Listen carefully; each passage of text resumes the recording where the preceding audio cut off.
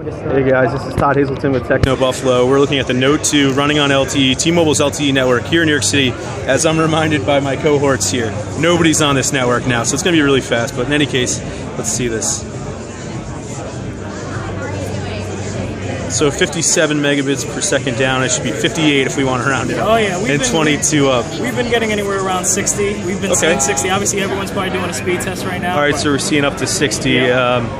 Not so bad. The upload speeds are awesome too. Yeah, indeed. Somewhere around 20. See, I'll show you some of the results.